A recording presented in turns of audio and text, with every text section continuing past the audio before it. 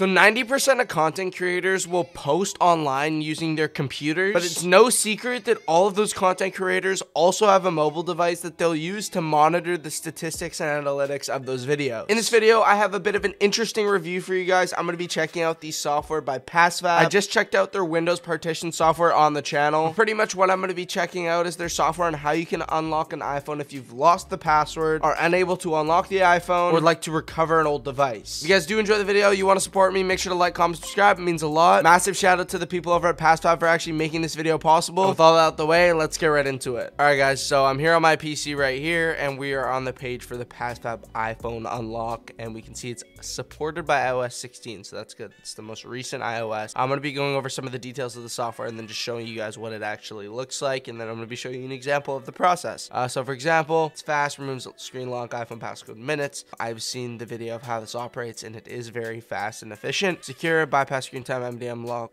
without data loss. That's also a good thing because you don't want to damage the installation on your iPhone itself. Easy to operate. I can vouch for that. This software is completely beginner oriented, and you will never have any trouble using it. And compatible. It supports every single iOS version and device, so that is great. And then if you want to download it, literally free trial. We can see people actively downloading it right now. We can see 2 people just download it, but that's cool. And then coming down here, remove all types of screen passcodes. So for example, you got the 6 digits, the 4 digits, you got the iPhone is disabled, Face ID not recognized, screen time passcodes. Maybe your screen's damaged and you need to get inside of your iPhone. There's a lot of different uses for the software. Like I said, if you forgot the iPad iPhone passcode, the disabled screen, Touch ID, Face ID, get a secondhand phone, and there happens to maybe be a password on it, broken screen doesn't allow you to enter the password. So this also does work with the Apple ID accounts. If you ever are having troubles with that and you're not able to reset it, that is an option. Same thing, also screen time this works for. So if you've forgotten any of these passwords, you can easily reset it or unlock it. And then also remote management,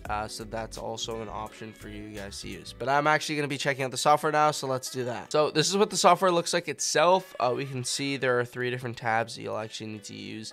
So obviously iPhone 8 and above, iPhone 7/7 Plus, and then other devices. Obviously what you would do is, for me, I have an iPhone XR, so I'd plug it in on the iPhone 8 and above screen. Obviously there's these other options. So iPad here, so iPad models with Face ID, iPad models with home button.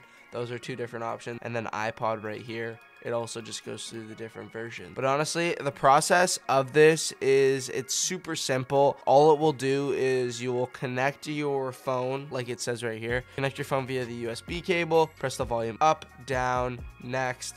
Press and hold the power button even if the screen turns black, and then it'll say continue turning it. So that's pretty much a hard reset, and then it will actually release the power button until you see the connect to iTunes or computer logo that appears on the screen. So all this will do is it'll take you through a recovery process that's pretty standard. iTunes allows you to do it on Windows, but the only thing is sometimes it isn't efficient and there may be data loss. So that's not exactly something you want, because that'll mean that the computer reset process will actually get rid of some of the data on your iPhone, and you definitely don't want that, trust me, unless you want to reset your iPhone with missing half of your pictures, for example. I would say this is a great alternative to iTunes. You guys can download the free trial using the first link in the description as well as the pinned comment. And yeah, just the process of this is super easy, beginner oriented, like I said, which is always a great thing to see, and it really is simple. I've had to reset my own phone a few times as I have forgotten like the screen time password, for example, and it can be such a process. But honestly, with a great software like this that's 100% free,